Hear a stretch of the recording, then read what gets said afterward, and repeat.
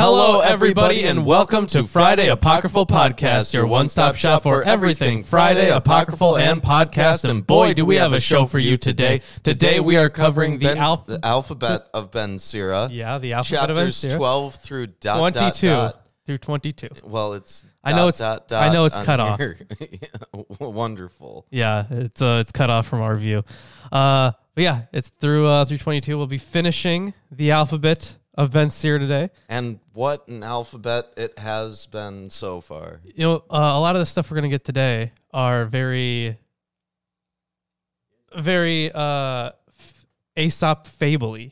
Oh. Lots of animal stuff. So is there going to be like a bunch of little people who nail them down to ground? Not quite. Mostly just, there's a bunch of animals. We're going to be answering questions about animals today. Or wait, that was Gulliver's Travels. What am I thinking of? I have no idea what you're thinking. I was going to say something, but you got it. I was like, I don't remember that from Aesop, but okay.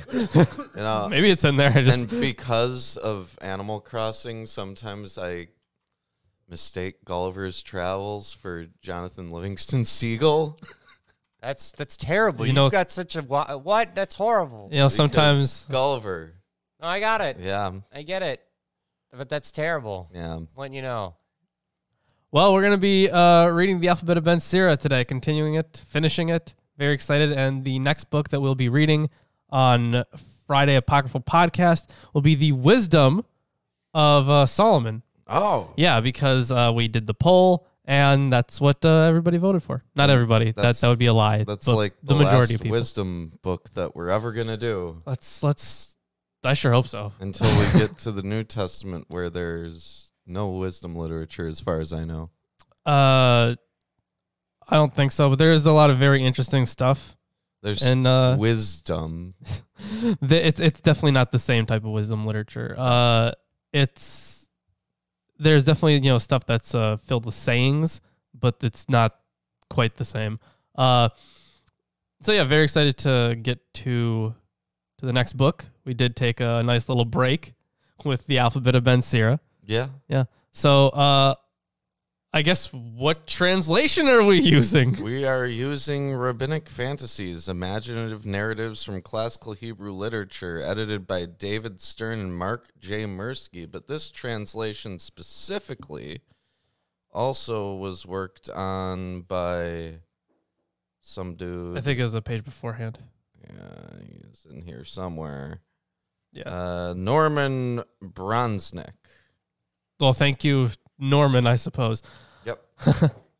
All right. So for anyone that is just joining us that doesn't know what this book is, it is a Geonic period Jewish parody. So it's a medieval Jewish parody. The Geonic period was between 800 and 1000 CE. So that's kind of the time period we're looking at. But it's definitely a parody. It's ridiculous. So for anyone that takes it seriously, don't. No, chill out. Yeah. This is just some jokes from the medieval era. Yeah, Come on, guys. Yeah, basically some ancient jokes. It's an old joke book.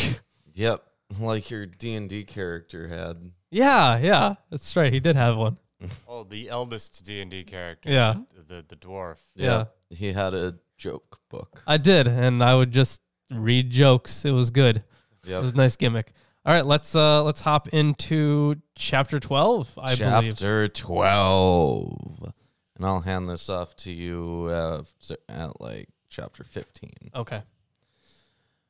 Why does the cat eat the mouse rather than other rodents? I think the correct question is, why does the cat kill the mouse and not eat it and just leave it there?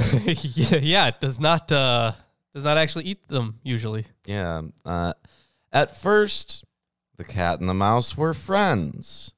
But one day, the mouse went and slandered the cat before God. Oh, boy. Yeah, saying, What a Sovereign of the universe, the cat and I entered into a partnership, but I have nothing to eat. There's a note.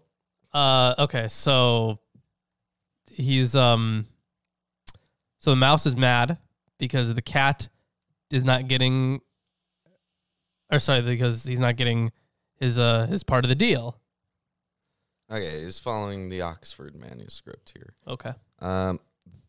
God said to the mouse, "You slandered your friend only in order to eat him.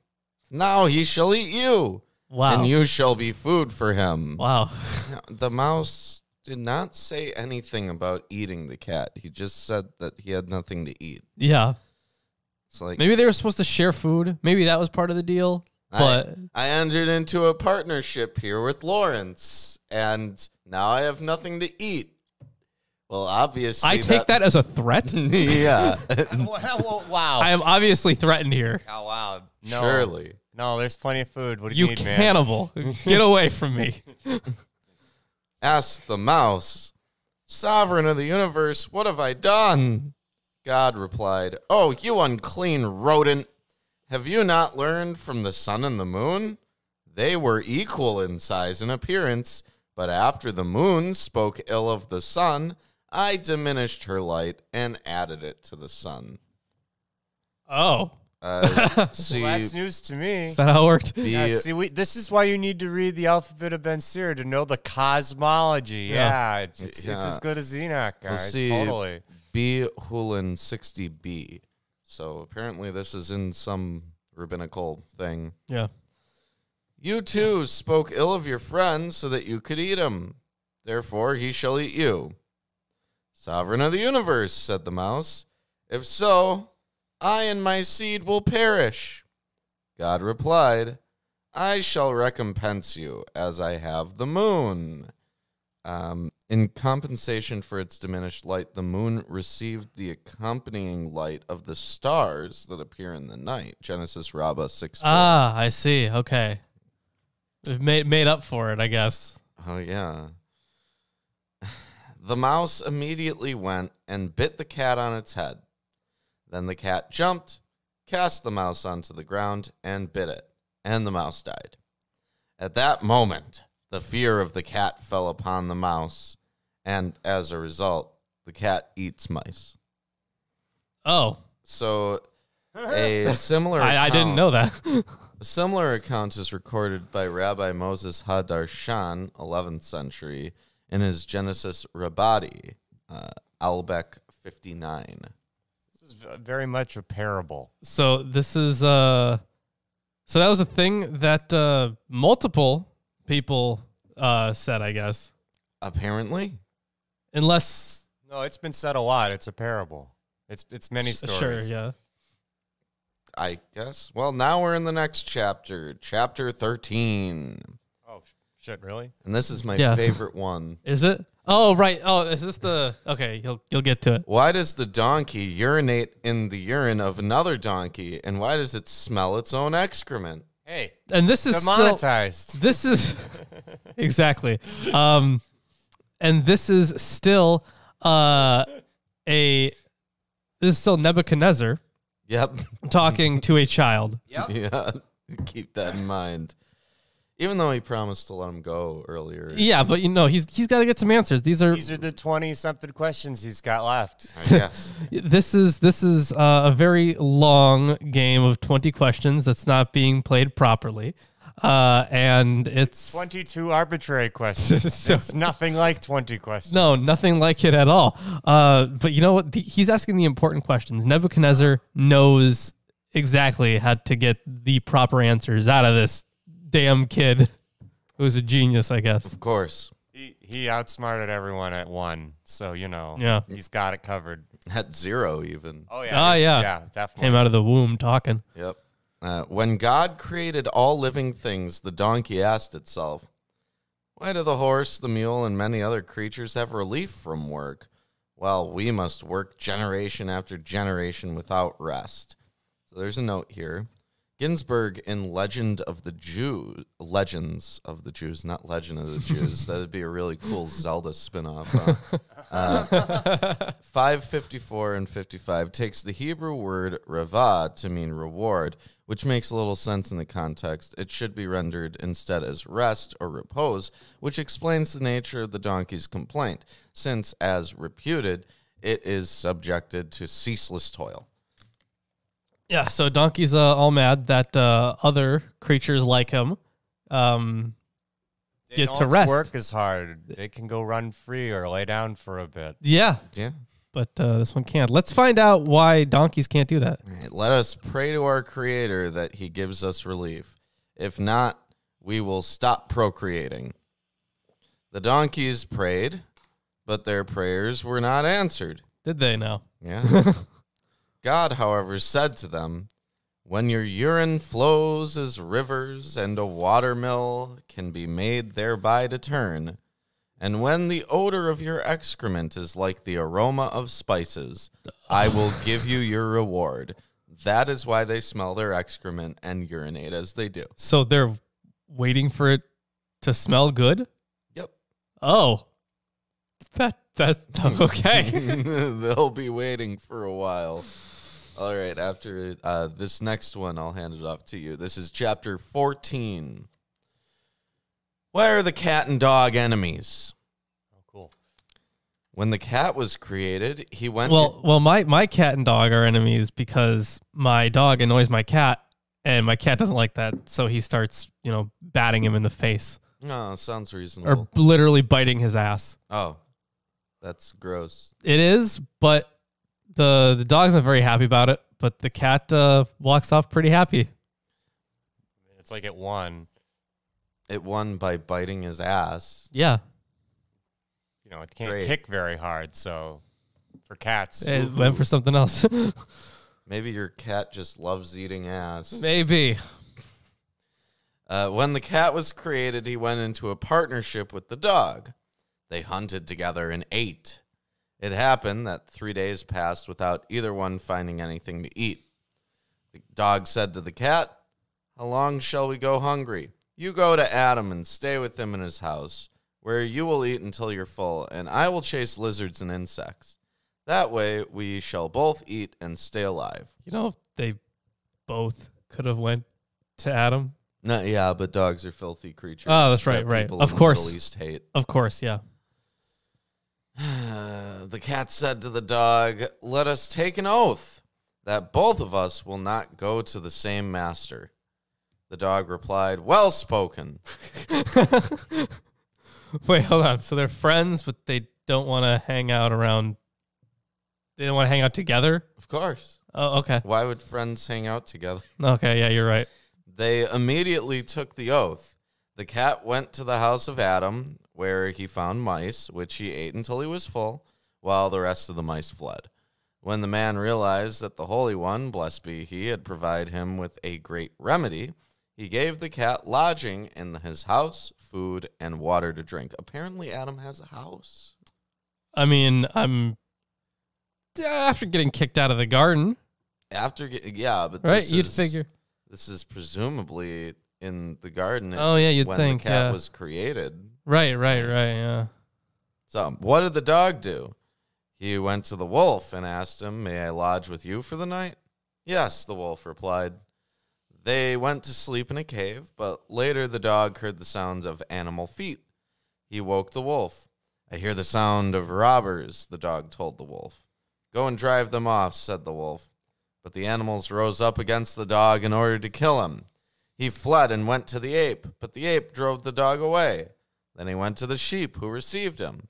As he lay with the sheep, the dog heard the sound of footsteps. I hear the sound of robbers, he said. Go outside, the sheep answered. The dog went out and barked. A sheep must be over there, said the wolves, and they went and found the sheep and devoured it. As you do. Yeah. Yeah. The dog fled from lodging to lodging, unable to find a resting place anywhere. He finally went to Adam, who received him. The dog and Adam lay down in the lodge together. At midnight, the dog said to Adam, I hear the sound of footsteps. Adam got up, took his spear, and went with the dog to chase off the wild animals until they drove them away. Wait, so they ended up lodging together anyways? Yeah. Okay. Then they returned home together. Adam said to the dog, come to my house and live with me. You will eat my food and drink what I drink. So the dog went with them. When the cat heard the voice of the dog, he came out and said to him, why have you come to my place? The dog answered, Adam brought me. Then they began to quarrel, whereupon Adam asked the cat, why do you quarrel with him? I brought him home because I saw he is clever. All heart All heart. Okay, well let's the Hebrew word kelev, dog, is taken as a blend of kol and lev, all and heart or mind, meaning in effect all mind. So they made a deal, right, where they wouldn't have the same master for whatever reason, inexplicably so, and then they end up having the same master anyways. But the dog also knew that the cat was going to Adam. So if he knew that they had this oath, why would he go with Adam? Because there's no other choice. I understand that there would be no other. Gonna starve to yeah, death. why make the deal in the first place? There's no point to that. But whatever. Well, I don't know. Maybe the cat knew that the dog wouldn't find anywhere. Maybe. And the cat's a jerk. Maybe. That sounds like a cat, yeah. Yep, here you are. But don't worry, Adam told the cat. You too can stay with me just as you are accustomed. The cat protested. My lord, the dog is a thief. Is it proper to dwell with a thief? And to the dog, the cat said, why have you broken your oath? The dog replied, I will not enter your dwelling place. I will not eat what is yours. I will not hurt you in the least. But the cat would not listen, and they began to quarrel. Seeing this, the dog fled to the house of Seth and stayed with him. The dog tried to make peace with the cat, but the cat would not agree. And to this day they remain enemies. As the parents, so have the children, whether they are beasts, animals, or men. Speakers of proverbs say about them, a sheep takes after a sheep. All right, so that is a very weird explanation, but it is an explanation nonetheless. Of course, and like any story in the Bible, any explanation will do. It doesn't matter if it makes any sense. This one even less so. Yeah, now we're in chapter 15, Yes. and I'm handing it off to Lawrence. Thank you. If you guys are enjoying the stream so far, make sure to drop a like and subscribe if you haven't, because it really does help us out. All right, so chapter 15 then. And we have a donation drive. Once we hit $666 in donations, we will be getting a Thetan meter. We will be seeing who the most clear is on our team. Clearly. We'll be taking it apart. We'll be showing you how it works. We'll be talking about Scientology. Be a fun time. Yep. All right, let's hop into chapter 15 then. Why does the dog acknowledge its master while the cat does not? A lot of cat and dog stories. Yeah, definitely. You know, he needs to know about his pets. He does. Would King- you say that King's got your nothing better. cat acknowledges you? Yes. 100%. Usually when they're hungry or something, they acknowledge you. Not even. The cats enjoy social things with people, especially when they don't have other animals to interact with. You know, my cat particularly is the only pet that we have. Yeah. So he actively seeks out attention. He's even recently gained skill, like learning to acclimate to the basement and coming down here to meow at me to remind him that he wants to be pet upstairs. I can see Chris running experiments on the skills that his cat has learned. Yep. I know. I just notice when my cat does things differently. That's all. It's He's got his habits. He doesn't like to go certain places. But since I've been petting him a lot, you know, we're at home all the time. He has decided to come down and harangue me about getting attention upstairs. well, You know, he officially gained a level in walking downstairs. Yay. Also, not a real skill. It's a very inappropriate question because right here we are learning that the cat does not acknowledge his master. Wow, that's That's crap. You're bullshitting me. Modern science.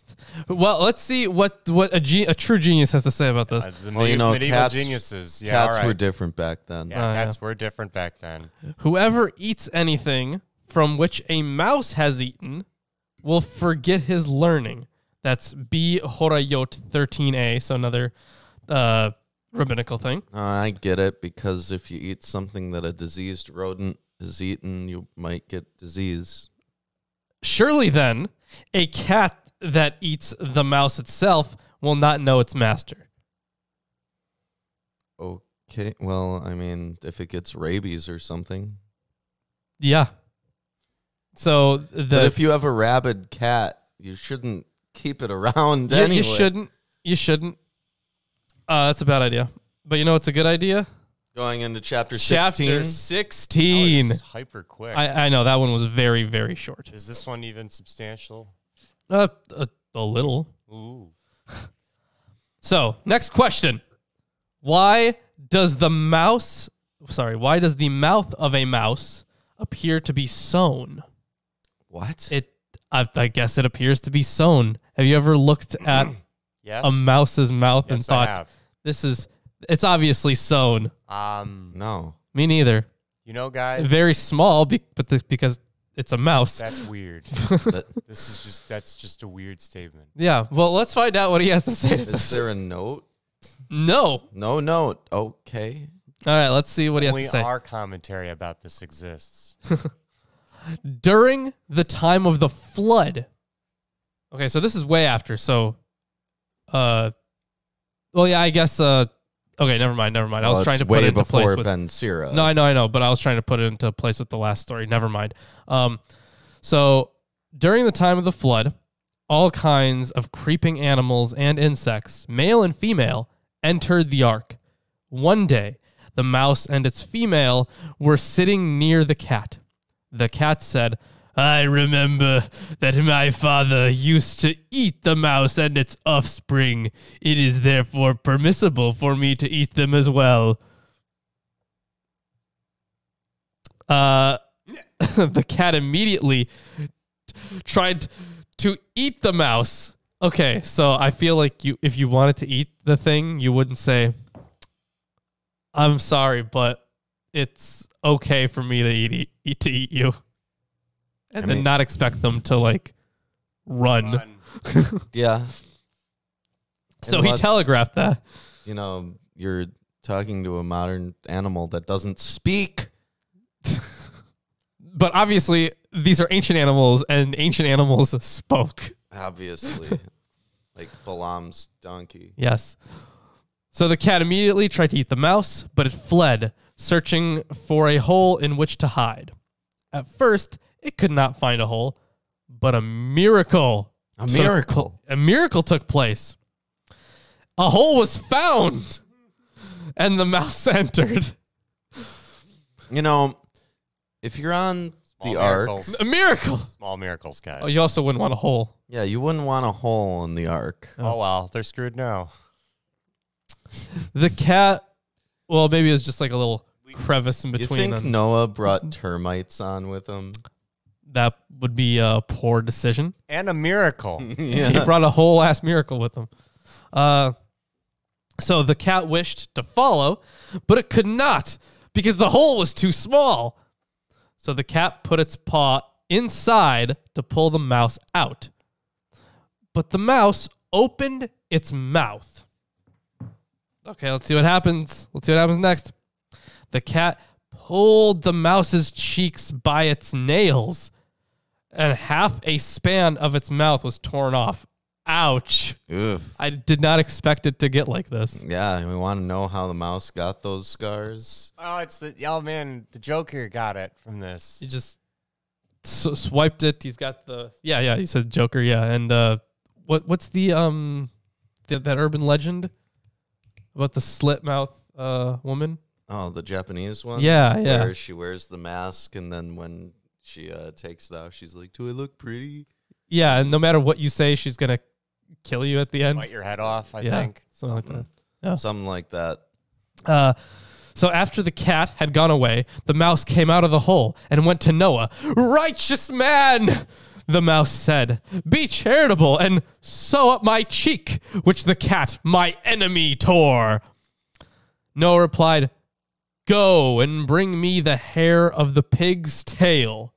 The mouse went to the pig and found it asleep and stole some hair from its tail. Then the mouse returned to Noah, who sewed its mouth up. To this day, the stitch is visible. No, it isn't. That's how that works, I guess. Like, there's a lot of mice, and we didn't have modern biology or taxonomy or other things to preserve those, and people didn't old draw or anything, and there's no photography. So good luck documenting. Wait, how there many... was no photography? Yeah, that's right.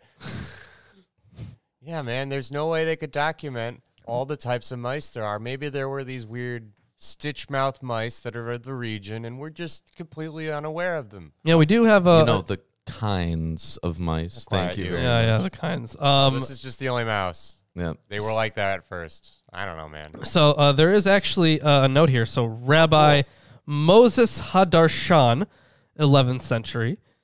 I think that was a different one that you discussed earlier, that you mentioned earlier. No, it was the same one. Nope, very same guy that you mentioned earlier. Records this story in Genesis Rabbati with the...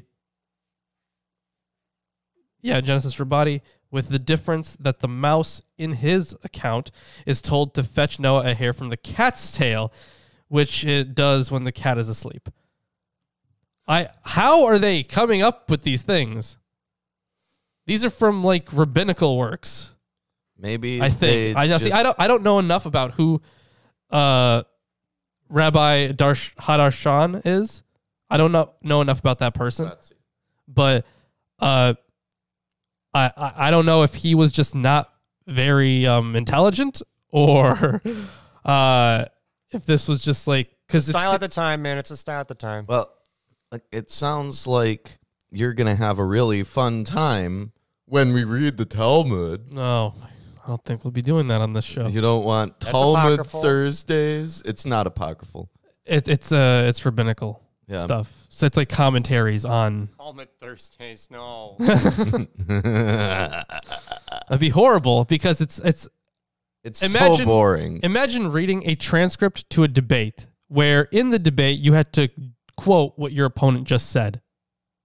Yes. Imagine that you're in a debate where you have transcripts that you have to quote what your opponent said in those transcripts. And then you'd follow it up by Lawrence said. But in a I'm good just debate, repeating in a good debate, you do repeat what your opponent said. Well, you try, but not the way that they're doing it. Not at all. There's also some Talmud pieces that aren't translated. Yeah. Which sucks. Why aren't they translated? I'm looking at you, rabbinical translators. Personal attack there. All right, next chapter. Chapter 17. Why does the raven walk unsteadily? Because it's a bird. Once the raven saw the dove walking gracefully with a step lovelier than that of any other bird. Since the dove's step pleased him, he said to himself, I will walk just like her. But while he nearly broke himself in two trying to learn to walk like the dove, the other birds made fun of him. Embarrassed, the raven said, I will go back to my original step. But when he tried to return to it, he could not. He had forgotten the way he used to walk. The raven wobbled. He could not walk in his original step or in the new one. The proverb says about him, he who seeks more than he has will be left with less. The raven was left with nothing. Wow, that's horrible. Don't try to do things. Yeah, don't try to better yourself. No, don't do it. I learned that. It's a good lesson. Thanks, guys. Yep. Well, see, now Chris can't walk. He can't walk. That's it, guys. No, guys, I just wobbled. All right, he'll just be sitting here for a while. You guys will be hearing from Chris 24/7. Occasionally, he will turn the stream on and be like, "Hey guys, I'm bored. I've been here for X hours. I've been here. Haven't been able to get to the bathroom in weeks. Just wobbling. Found this can I've been using. Pretty bad, guys. I'm glad that I haven't forgotten every ability I have. Yep. Either way, well, next. if you try to learn new ones, obviously you will. Yeah, no, I just have my current abilities. I don't have any new ones. Sorry. Either way, next chapter Chapter 18. You can hand it off to me after that. It's a long one. Yeah, the next one after that's long too. Okay, yeah, I'll hand it off after. All right. Nebuchadnezzar asked Ben Sira, why does the raven... Actually, hold on. I'm gonna let you guys guess. What do you think he's gonna ask about ravens? Why does it say nevermore? No, that's pretty new. So I'm gonna say, why does it need shiny things? I don't know. That's my guess. Yeah, shiny things. Shiny thing. Why does it repeat what people say? Why does the raven copulate by mouth? Oh, all right. What? Yep. Nope. That's left field of everything we thought. Very good. Why Thank does the you. raven copulate by mouth? It doesn't. So here's what man. Ben Sira has to say about why ravens copulate by mouth. Oral stuff. Great. The sages of Israel have argued about the question, Ben Sira replied. There are those who say Okay, that... first of all, the sages of Israel have argued about the question. Yes. So It's as absurd as Discworld. yeah, they're imagining a scenario where the sages of Israel are sitting around arguing back and forth about why ravens copulate with the mouth. Yes. Okay. Keep that in mind. Humanity has whittled and wasted their time doing things like this for a long time now, guys. So let's see what the sages of Israel had to say here. Oh yeah. Okay, so the sages of Israel have argued about the question, Ben Sira replied. There are those who say that because the raven copulated in the ark, he was created odd. But wouldn't other Animals have also done that? Yeah. Others say that because he is wicked, a thief, and a pest, the raven was made different from all other creatures. Oh my God.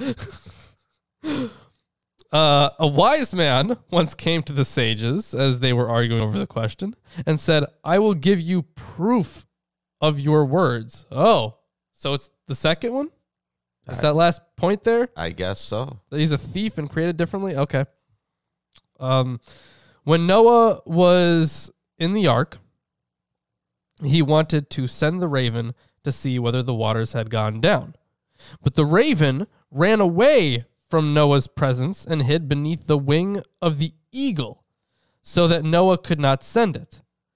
They searched for the raven, and after they found it beneath the eagle's wing, Noah said, Wicked one, go out of the ark and see if the waters on the earth have diminished. He was sitting next to an eagle. Yeah. Dude, that's better. Could have just asked the eagle. Yes, The eagle can fly further and It has faster. better see vision. better, by Yeah. a lot. The raven said to Noah, Of all birds, you could find no one but me?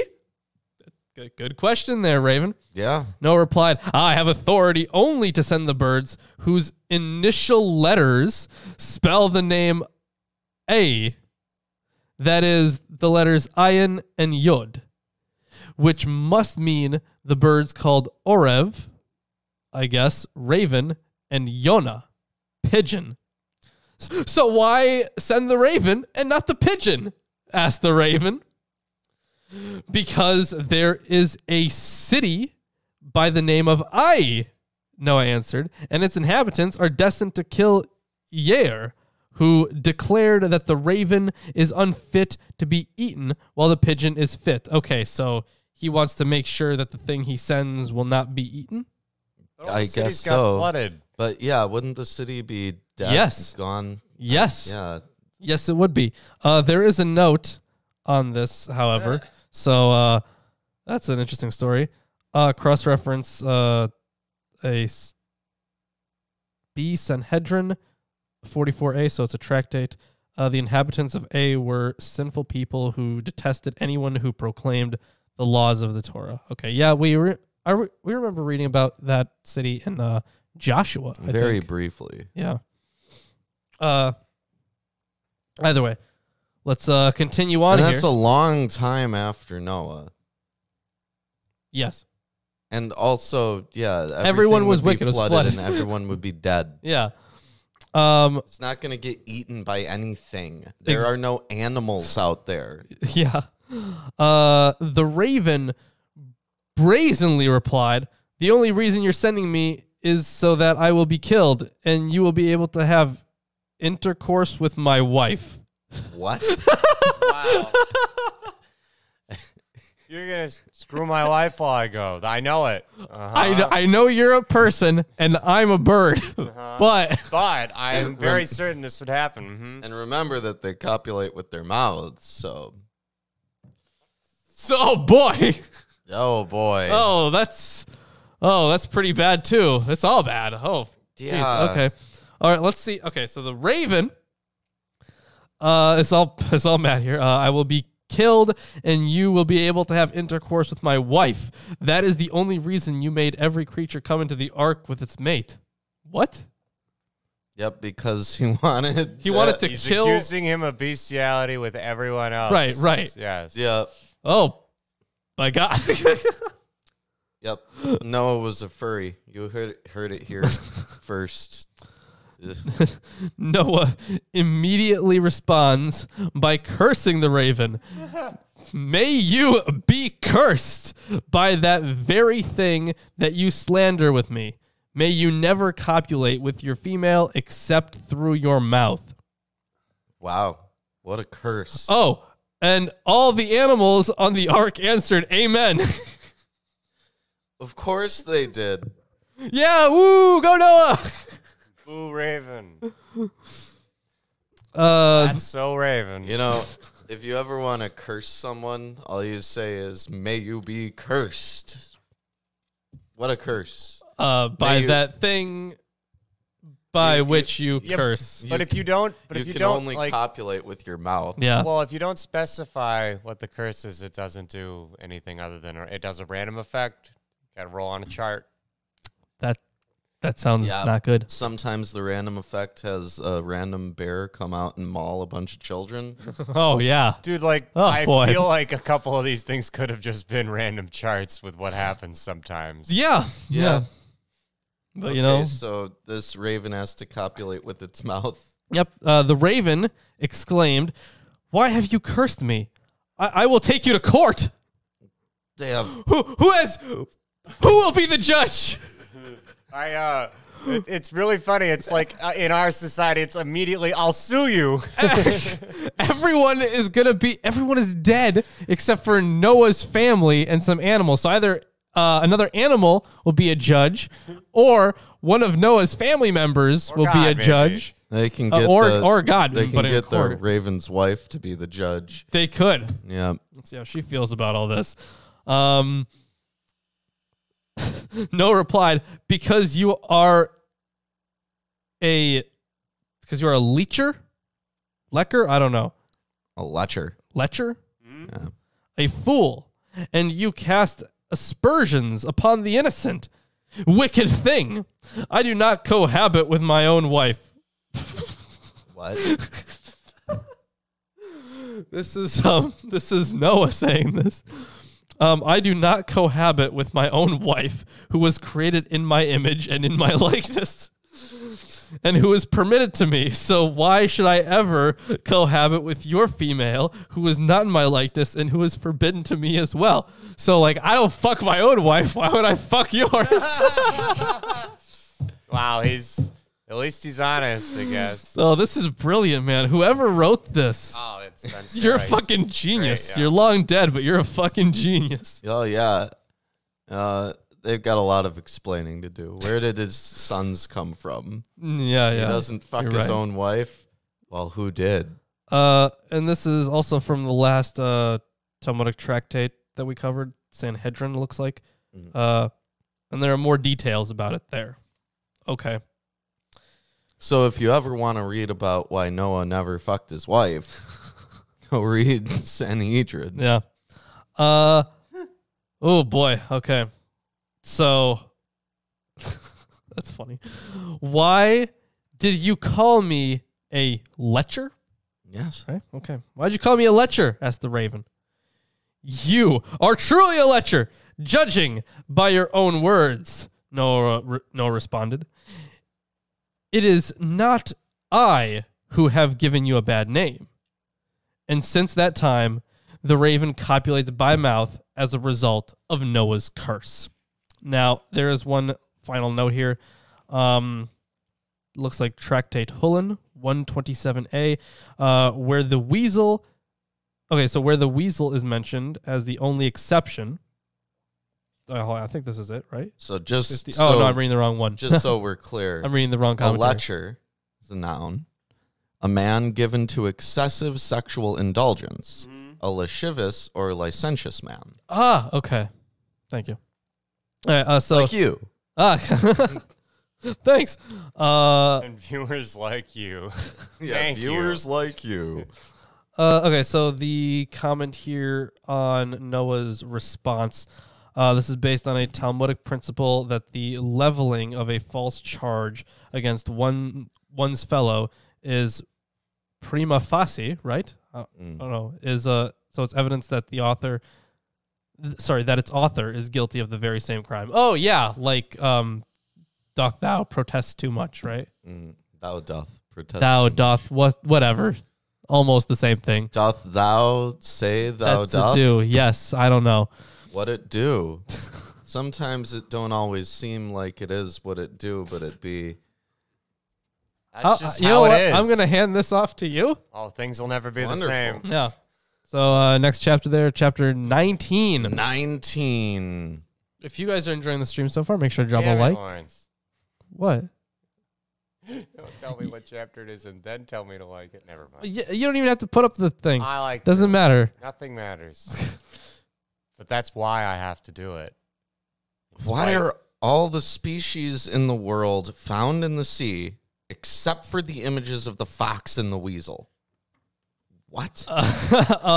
So I'm guessing that they're talking about things that look like other creatures. So B. Holland 127a, where the weasel is mentioned as the only exception.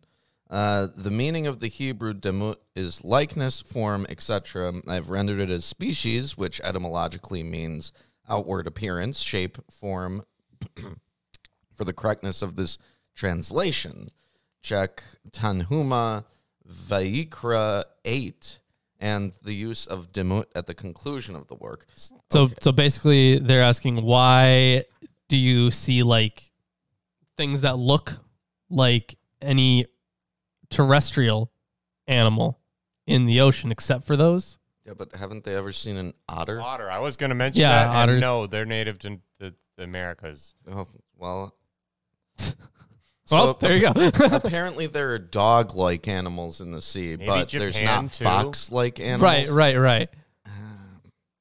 Oh, well. Maybe there are otters. I swear there are otters, but they're mentioning the sea, not the ocean, so I don't know. Look, the sea can be any body of water, really. That's what I would think. Because the fox is clever, after the Holy One, blessed be he, created the angel of death, the angel looked at the other creatures and said to God, give me permission to slay them. Wow. Very straightforward. The angel of death. He's like, hey, can I kill him now? Just a second, dude. I know you. I just made these guys. Actually, I could see God just asking, why did I make you now? Why didn't I wait to make you? Like, yeah, give it a sec. To which God replied, you have power over all creatures except for the offspring of the bird Milham, the phoenix, who will never taste death. Oh, of course. Interesting. Wilhelm, Phoenix stuff. The Phoenix. Of course. We forget about him. Oh, man, this is a really long one, huh? Said the angel, sovereign of the universe, because they are righteous, set them apart, so they will not learn the ways of the other creatures and sin before you. Do not let them taste sin. The Holy One, blessed be he, immediately gave permission, and the angel built a large city for the offspring of the phoenix and brought them there. He engraved on the door A whole that, city for phoenixes. Yes, That's pretty cool. Phoenix City. Phoenix, Arizona. Yep. He engraved on the door of that city the following: a decree has been issued that neither my sword nor the sword of others shall have power over you.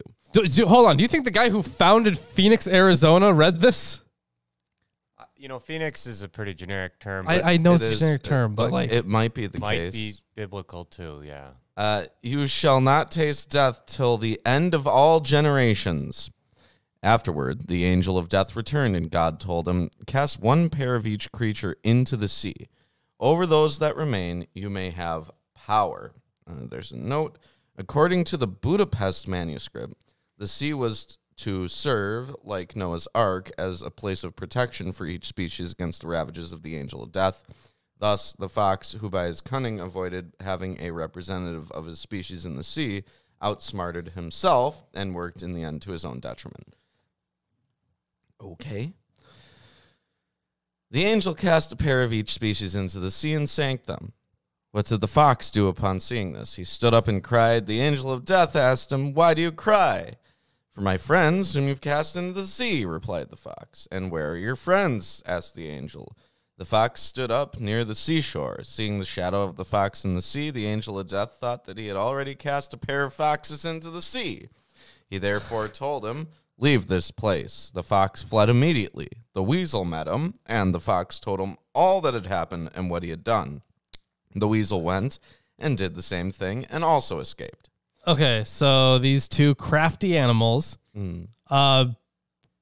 basically faked their deaths. Yeah, and they tricked the angel of death. Yeah, that's... By having a reflection. Yes. Death is... that's amazing. It was new. It was a new concept at the time. Yeah, and I'm... reflect upon it. And I'm sure the angel of death, he was just getting used to the idea of killing everything. Yeah. So yeah. A year later, Leviathan gathered all the creatures in the sea, but the fox and the weasel were missing because they had not entered. When Leviathan sent for them, he was told what the fox and weasel had wisely done.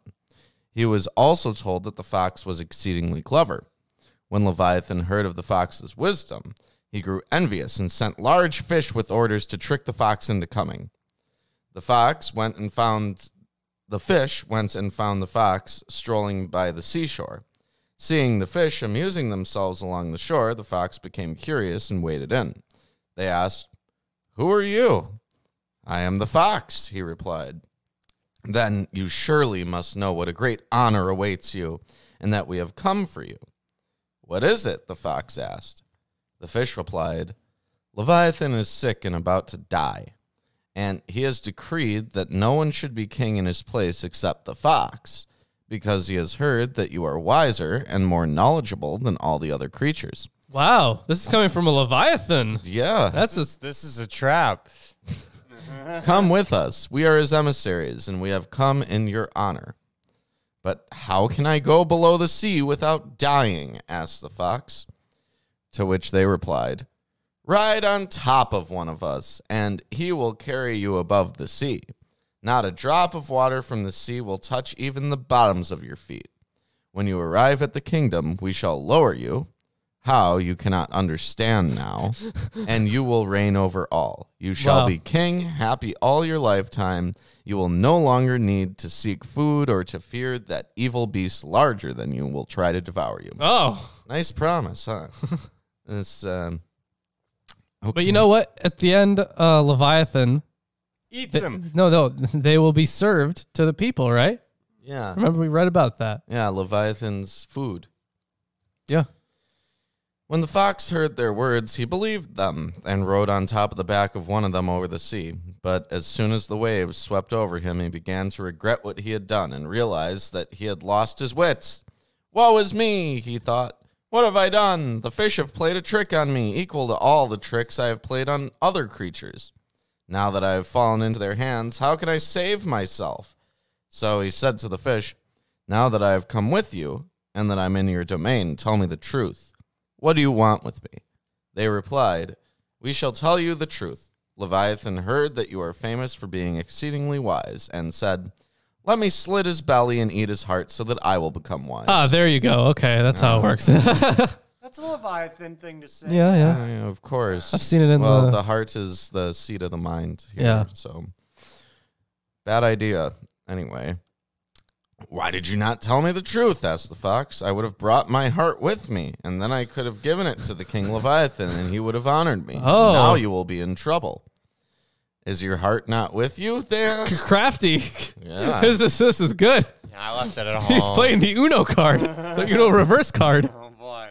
No, the fox answered, for our custom is to leave our heart in our residence when we travel. Oh, wow. If we need it, then we fetch it. If not, it remains at home.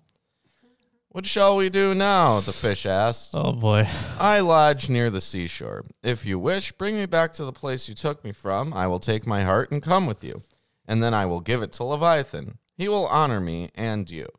But if you bring me as I am, heartless, Leviathan will be angry, and he will devour you.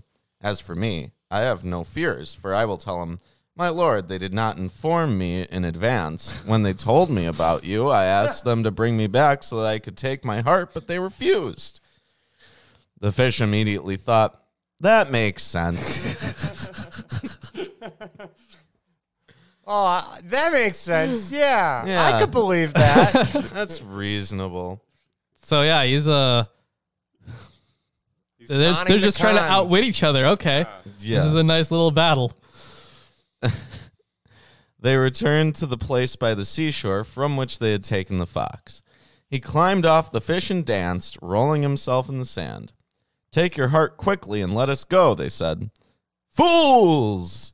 Go away! Had I not had my heart with me, I would not have entered the sea with you.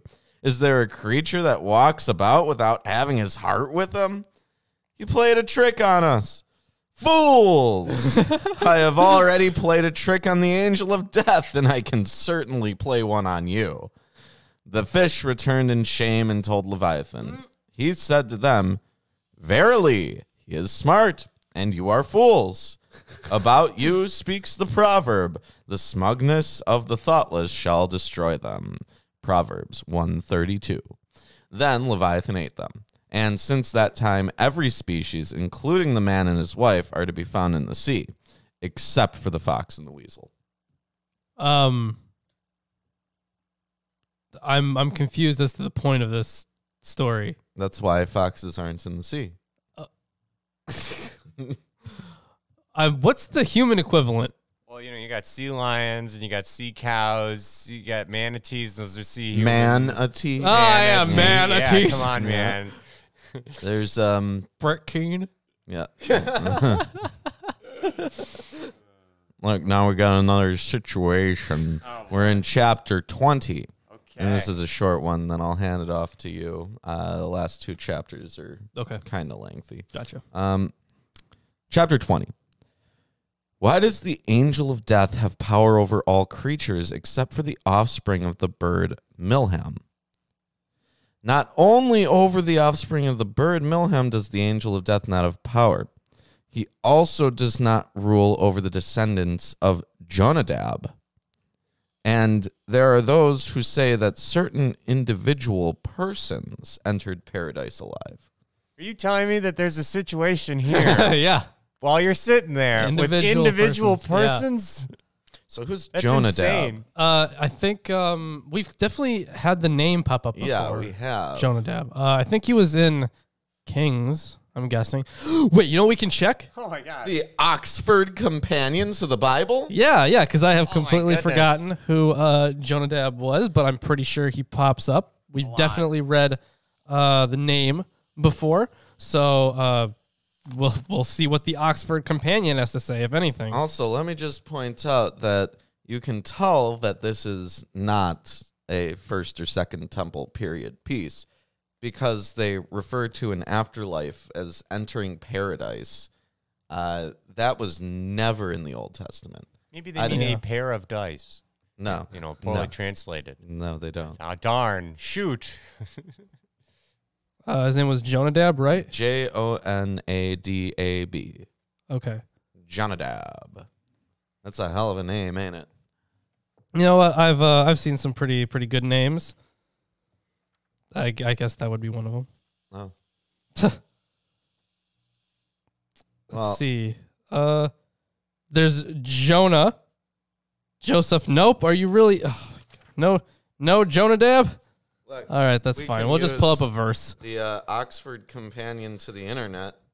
Yeah, it's probably better. Why no Jonadab? Come on. I mean, I know there wasn't really that much because obviously we don't even really remember him.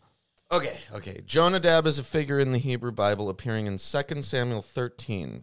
He is described in verse 3 as the son of Shemaiah, who is the brother of David, making Jonadab a cousin to Amnon, as well as his friend.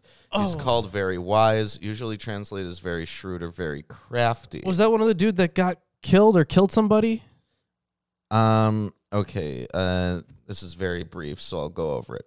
2 Samuel 13 describes how Amnon wanted to have Tamar, despite the fact that she was his half-sister. Oh, yeah. That. So Jonadab advised Amnon to pretend to be sick and then asked David to send Tamar to make him eat some food. Okay, yeah, okay. Yes, all right. He's the guy who was like, incest? Yeah, bro, I gotcha. Yeah, bro. So here's what you want to do.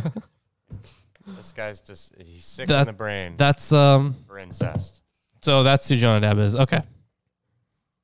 Oh, so we're getting into some of these individual persons who entered paradise alive. Ooh. In chapter 21, which I'll hand to you. Okay, fantastic. And we'll see if we recall any of these people. All right. Shout out to Enoch. Yeah. Who are those persons? Enoch. Of course. Wow, I was spot on. Sarah, the daughter of Asher. Sarah, S-E-R-A-H. Daughter of Asher. Daughter of Asher. Serach bat Asher was in the Tanakh a daughter of Asher, the son of Jacob. She's one of the 70 members of the patriarch's family who emigrated from Canaan to Egypt, and her name occurs in connection with the census taken by Moses in the wilderness. Okay, so it wasn't like we didn't learn She's much about mentioned as a descendant of Asher in 1 Chronicles. The fact of her being the only one of her gender to be mentioned in the genealogical list indicates her extraordinary in her longevity. We also have a Bitya, Bityah, the daughter of Pharaoh. That would be the one who adopted Moses. Well, I'm trying to...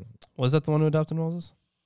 The next one is Pharaoh's daughter in Exodus, yes. Yeah, then we have a Hiram, king of Tyre, and I believe that one helped with some wars, right? Yes.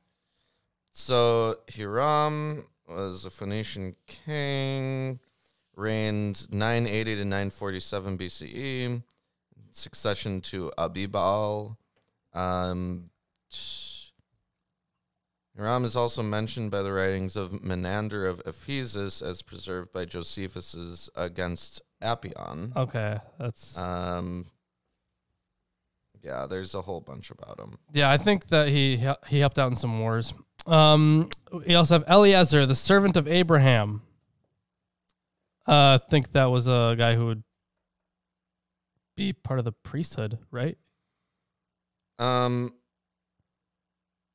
According to most interpretations, the unnamed servant, the elder of Abraham's house that ruled over all that he had, Genesis 24:2, who obtained Rebekah as a bride for Isaac, was the name Eliezer. So, okay. Yeah, if you remember, Abraham didn't want to leave his belongings to his servants. Sure. Or Isaac, when he died.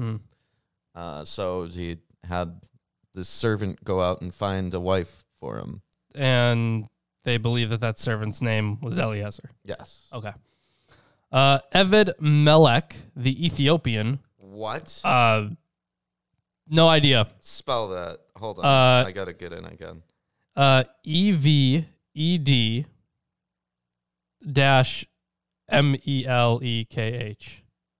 So we have Eved Melech the Ethiopian. Haven't heard of that one. Oh my God. We have Ebed Melech is mentioned in the book of Jeremiah, chapter 38, as an Ethiopian official at the palace of the king Zedekiah of Judah during the siege of Jerusalem. What chapter are we at in Jeremiah? Oh fuck, I don't I don't even remember. Hold on, let me open it Yeah, up. check it. That was in chapter, what, 39 you said? 38. 38. I think we're in chapter 36 or 37. Wow. So, So We're tune up- in on Sunday to understand this. Yeah. yeah, so I'm not going to read it because that would be a spoiler. Yeah, we don't want any, Fucking any spoilers bookmark for this that page. 2,000-year-old book. We're not going to give away spoilers for that. That'd be horrible. What kind of people would we be if we gave you away the ending of that book? Of course. But I will. Okay, yeah, I'll explain it. So Jeremiah relayed God's message to Ebed-Melech, saying that he would not fall by the sword during the fall of Jerusalem to the Babylonians because he had put his trust in God. According to some extra-biblical legends, this extended to Ebed-Melech never dying, instead joining the small group of holy people who enter heaven while still alive. Okay. Let's see. The servant of Rabbi Judah, Jabez, Rabbi Joshua, the son of Levi, all the children of Jonadab, and the seed of the bird Milham. You know, I kind of remember a few other people, well, maybe not a few other people, but other people being ascended. Yeah. Right? Elijah, for example, he goes up in that fiery chariot. Yeah. Now he's saying that people who stayed up there, though. So this Rabbi Judah HaNasi, was one of the guys who compiled the Mishnah. Oh, okay. That's kind of interesting. Or it may... Okay, the Mishnah... These are the people who entered paradise alive. Yeah. The Mishnah was Judah's work, though it includes a few sentences by his son and successor, Gamaliel III, Okay. perhaps written after Judah's death. Right, and they're saying they never die either, so that probably means they don't leave. So both the Talmuds assume, as a matter of course, that Judah is the originator of the Mishnah, our Mishnah, as it was called in Babylon, and the author of the explanations and discussions relating to its sentences. However, Judah is more correctly considered a redactor of the Mishnah rather than its author. The Mishnah is based on the systematic division of the halakhic material as formulated by Rabbi Akiva. Judah, following in his work the arrangements of the Hakalot as taught by Rabbi Meir, Akiva's foremost student. Judah's work in the Mishnah appears both in what he included and what he rejected, and it goes on. Yeah, and looks like this book does explain each one of these persons and why they are included. Oh, okay. Yeah. So yeah. Why? Let me tell you. Let me tell you. Enoch, because he was the most righteous man in his generation, and no one was like him, lives in paradise. Eliezer, the servant of Abraham, is the son of Ham, who was Noah's son. When Eliezer heard about the curse on his father, he handed himself over to Abraham. He was righteous, and therefore he lives in paradise. Sira, the daughter of Asher, brought Jacob the news that Joseph was alive.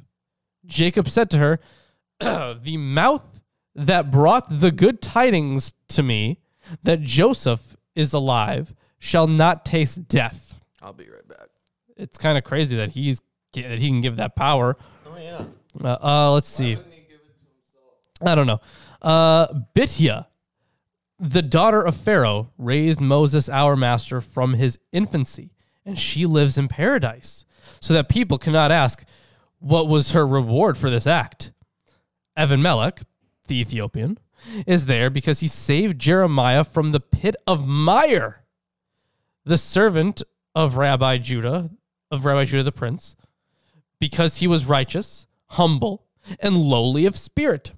And Jabez is also in paradise because he was more righteous than everyone in his generation. So it seems Everyone righteous gets there.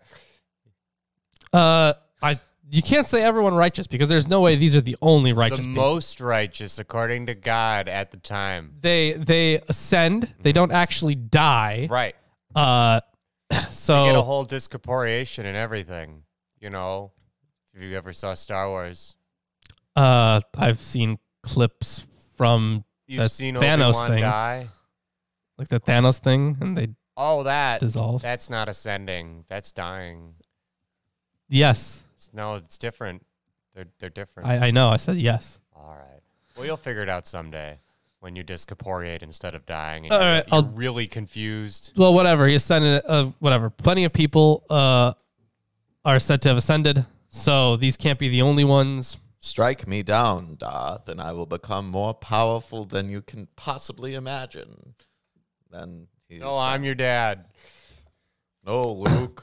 No, he doesn't say Luke. I'm your daddy. He doesn't say Luke. He says, no, he I'm... does, Doesn't. he does say Luke in a prior sentence. Right. It's true. It's true. People always mix it together, though. It's kind of funny.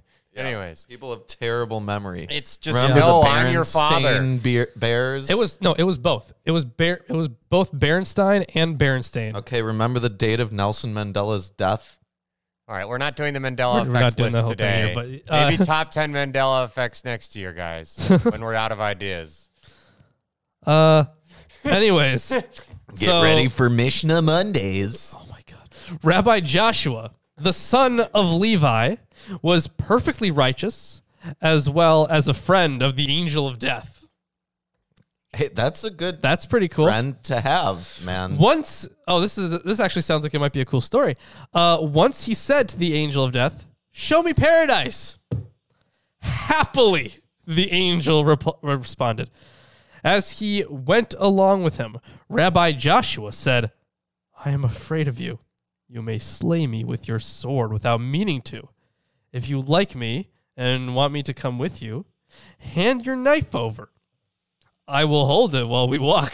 Then you can courteously show me paradise while I view its chambers from the gate."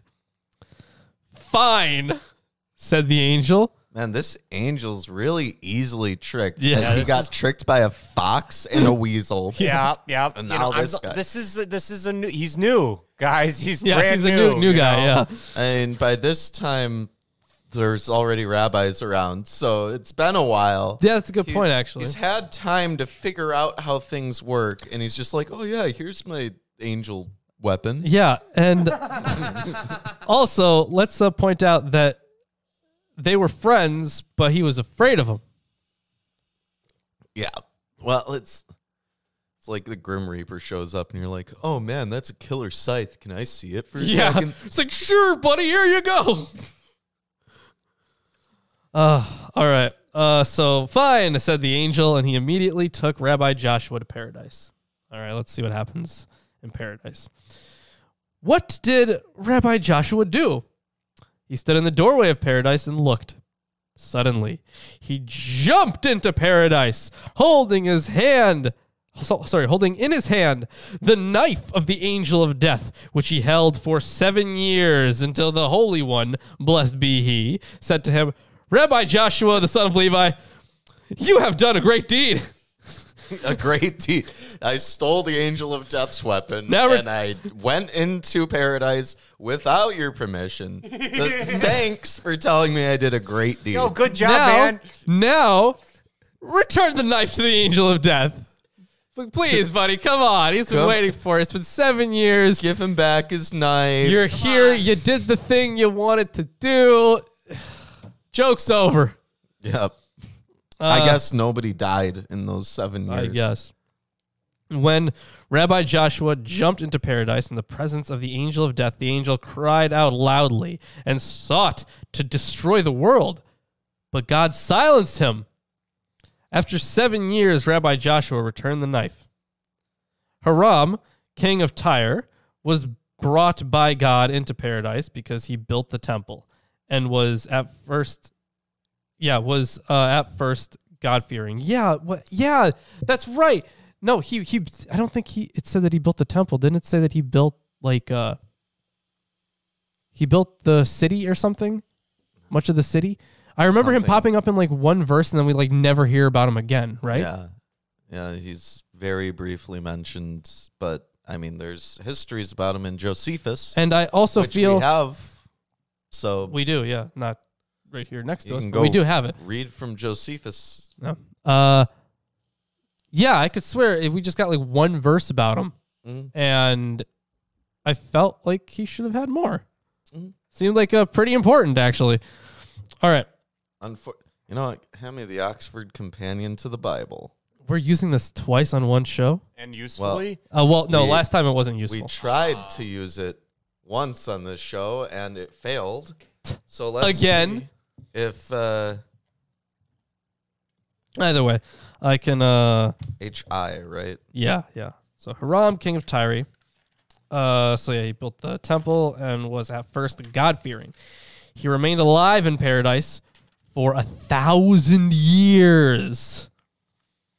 Later, however, he became arrogant and said, I am God. Sorry. He said, I am a God. Makes it a little less. No, Hiram. No, Hiram. Okay, great. Fantastic. Useless Oxford Companion. I don't know why I got it. Maybe it was good at a time, but not anymore. Because you would think that Oxford would put out something that's useful, but no. Yeah. All right.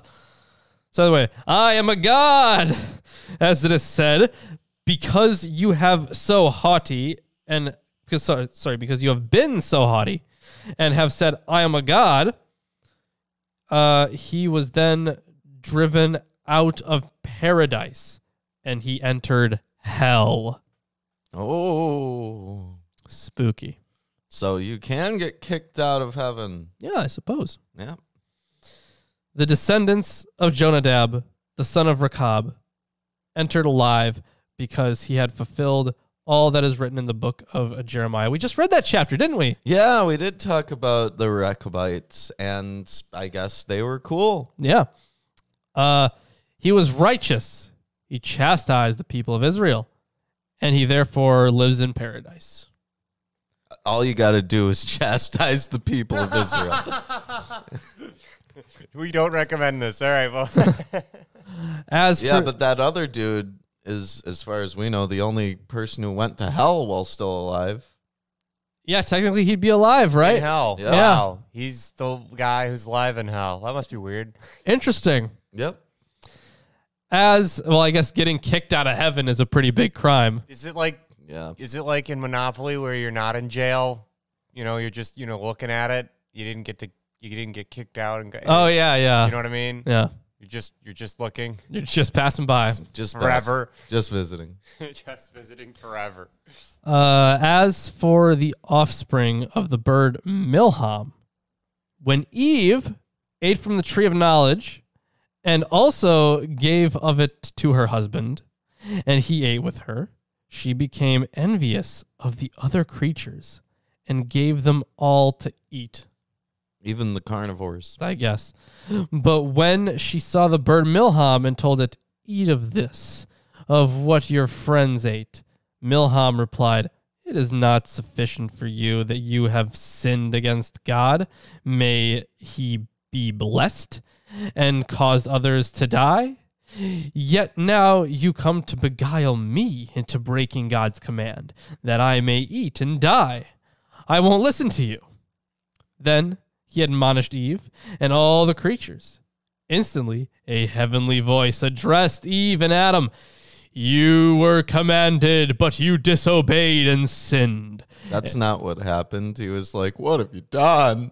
Yeah, pretty much. Well, everyone forgets what he actually says, even Ben Sira. Yeah. They misquote Moreover, him. if she gave the fruit to all the other animals, They die. then wouldn't all of the other animals also have knowledge of good and evil? Yes. And according to what follows in Genesis, then the only difference between all of the animals and God is that they haven't also eaten from the fruit of the tree of life. Right. Wow. Feel like they could have, had from both. Yep.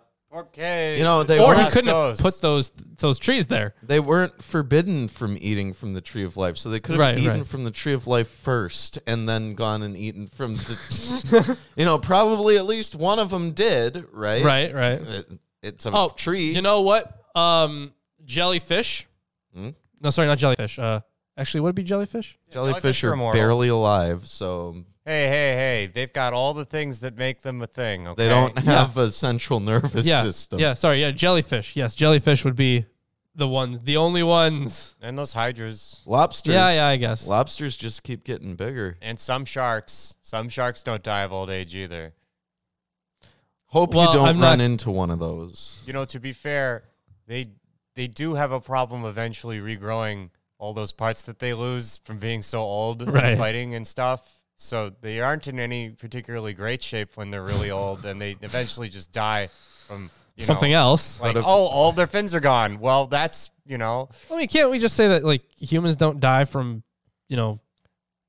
old age? We die from like things related we to have getting older. an aging process that's genetic. It's all Yeah, our mammalian. All telomeres advanced get mammals. longer. Yeah, all yeah. advanced mammals have it. I understand that we age obviously, and then we Die of something. yeah The aging because- process allows for things to be more susceptible. yes Yeah. But that's not the case for all animals. right.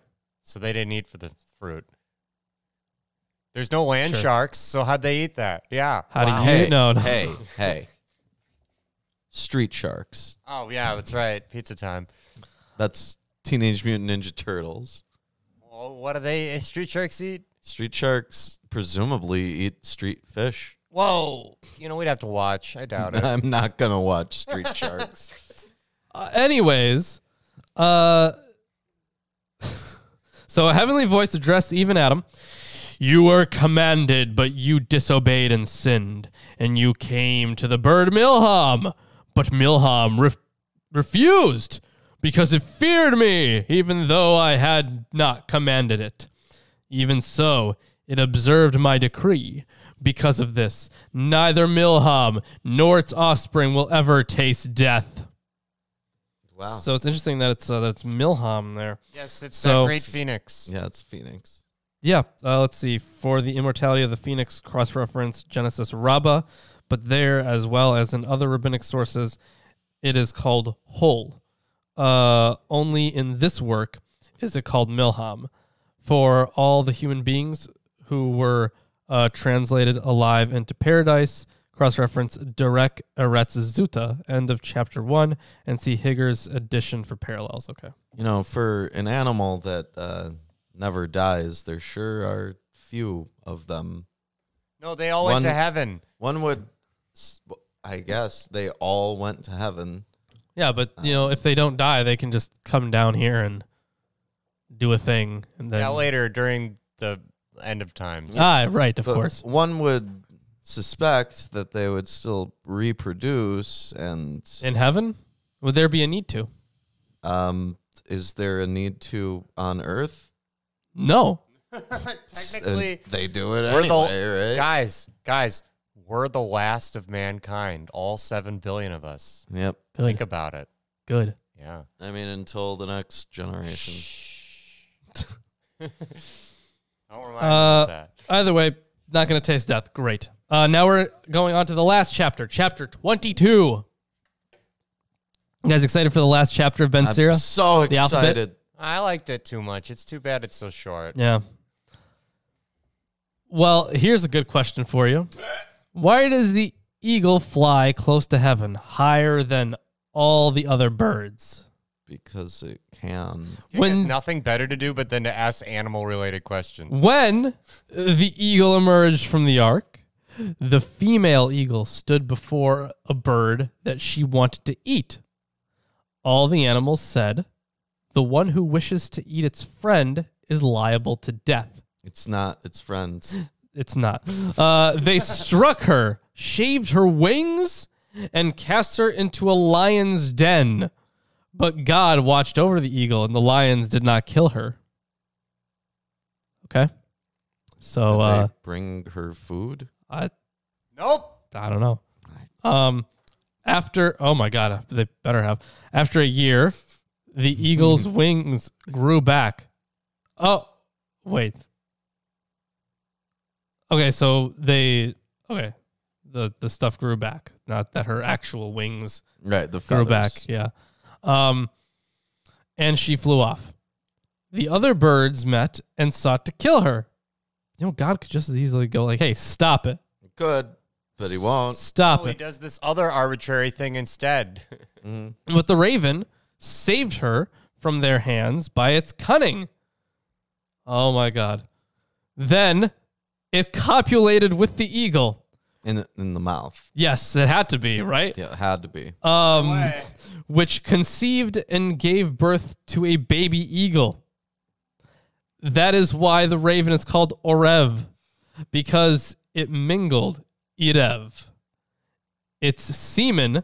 Okay, my God. Okay, so it mingled its semen by the abundance of its whoring in every direction. Of course. So you know that raven was right to worry about his wife sleeping around? Yeah, I guess. Yeah, he was. One of the basic meanings of the Hebrew root of Orev is to mix. Hence the misogynetic nature of the raven is rooted in its very name. Yeah, that's a word for race mixing. Wow, okay. Miscegnation. That's so raven. And when the birds searched for the female eagle, a miracle took place. Oh. The Holy One, blessed be he, caused his presence to rest on her in order that his creature not be destroyed. And he gave her strength to fly higher than all the birds. The eagle is therefore called Nesher, because God came to dwell, Hishra, upon her. This is why the eagle flies so high in the sky that her enemies can never capture and kill her, and thereby cause a species of the Holy One's creatures to disappear from the world. Because no species has ever gone extinct. Never. No. Not a single one. I couldn't just have a montage for 6.5 hours of different animals that went extinct. No. So while the final lesson there is that God did it to protect the eagle, there is one last sentence. Oh, let's hear it. Nebuchadnezzar said to Ben Sira, "Blessed is he who gave of his wisdom to those who fear him, and revealed to them hidden and profound matters." Wow. Well, that is the alphabet of Ben Sira. You know, folks. This book, it's very cheeky because I feel like those last however many chapters, those last 22 chapters. Actually, you know what? The whole book. The whole book. I think that's just like a tongue-in-cheek kind of, hidden and profound matters. Like maybe he's making a joke about how, I don't know, people have been reading way too far into things, and he's like, you're pulling this out of your ass. Mm-hmm. Let me pull some stuff out of my ass too. That's the vibe I'm getting from the author there. Yeah, this was an incredibly witty kid who just really liked to one-up and show off. It's an absurd situation in general. Yeah. Everything about it is ridiculous, and I love it. Yep. That was a very, very fun book. So a good parody. But next week, we're going to be getting into actual wisdom literature. Yeah, Wisdom of Solomon. And the last one that we will be reading until, I guess, we get to potentially other wisdom literature in the New Testament and New Testament Apocrypha. Yeah, well, I wonder how much wisdom literature there is in the New Testament Apocrypha. We'll look it up. Yeah, we'll look into it. On Sunday, we're going to be having a guest on the show. Oh. He's a YouTube OG. Ooh. Yeah, been around for quite a long time. Doesn't really do that much, but has been around for a while. Zonstar will be on the show on Sunday. I was hoping you would say Venom Fang X. That would be pretty cool. Yeah. Never, though. That's not going to happen, guys. Probably you know not. That. I haven't seen him in years. Once we start in John. Oh, right. We'll reach out to him. We could also reach out to Brett Keane. Oh, no, let's not. Oh, can you imagine? I mean, it'd be hilarious, but let's not. Only if there's a section about manatees and sitting there. So that's who we're gonna have. Zonstar we're gonna have on the show on Sunday. So make sure to tune in for that one. Gonna be continuing in Jeremiah. Yep. And other than that, let's chill a little bit. Yeah, so you can check out our Patreon, because on Patreon you can pay $1 and get access to all of our video scripts. You can pay $5 and get our self-published books. You can pay $10 and be entered into a monthly T-shirt giveaway. And that giveaway is great, by the way, because Chris, if you want to pin the new shirt, it should just be right there. That's already chosen. Yep. So new shirt. Of course, this is our favorite quote, Ecclesiastes 1:2. Yep. Meaningless. Everything is meaningless. Yep. Completely meaningless. Brilliant. So there it is. There's a very sad bee on it. So sad. Looking there hanging out on some honeycombs, lamenting existence. How could he be so sad? It's incredible. You should just get the shirt. You can get it on our Teespring if you don't want to enter the giveaway. Yeah. And for or you could get it for your friend. For $20, you can enter our monthly patron hangout. Yeah. And for $50, you can be on one of our shows once a month. Yeah, it's good stuff. You can join Landon. Yeah. And beyond that, we also have an Amazon wish list full of books that you can add to this table so that we can read them so that you don't have to.